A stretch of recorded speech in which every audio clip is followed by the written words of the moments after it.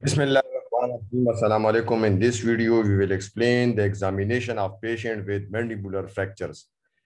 As with any injury, a thorough assessment requires history, physical examination, and radiologic imaging. The cause of the mandibular fracture is essential because it may indicate fracture type and severity.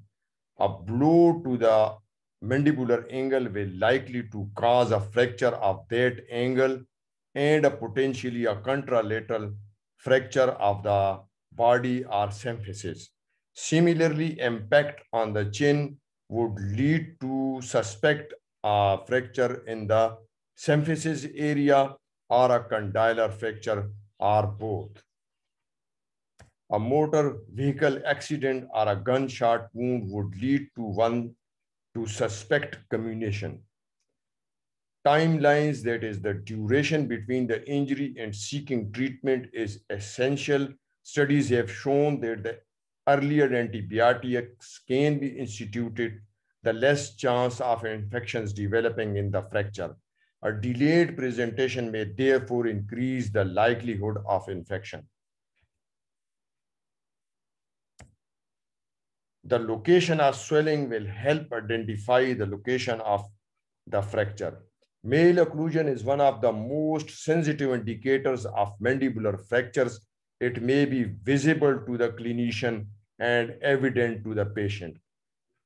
This case exhibits an obvious malocclusion caused by a fracture between the left canine and the lateral incisor. Unilateral hyperocclusion and contralateral open bite usually indicate an ipsilateral condylar fracture. The occlusion in this case, you can see this occlusion shows premature contact on the right side with the deviation of the jaw to the affected side, commonly seen with the right mandibular condylar fracture.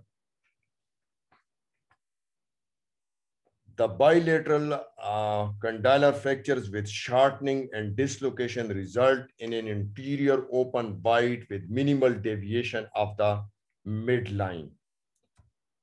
An anterior open bite usually indicates either bilateral condylar or bilateral angle fractures. Bilateral cross bite may indicate a combination of symphysis and bilateral condylar fractures. A sublingual hematoma or other intraoral hematomas may indicate underlying bony fractures. Intraoral laceration, that is, intraoral lacerations of the gingiva, usually indicates an underlying fracture. Loose teeth may or may not be associated with bony fractures. Numbness of the mental nerve is a sensitive indicator for a fracture through the mandibular area where the inferior alveolar nerve forces. Deviation of the mandible on opening usually indicates a fracture of the mandibular condyle on the deviation side. Preauricular pain may indicate a condylar process fracture or intra-articular hematomas. Mobility across tooth-bearing regions indicates a fracture. Keep in mind that any fracture passing through the tooth-bearing area is considered an open or a compound fracture. Thank you. Have a nice time.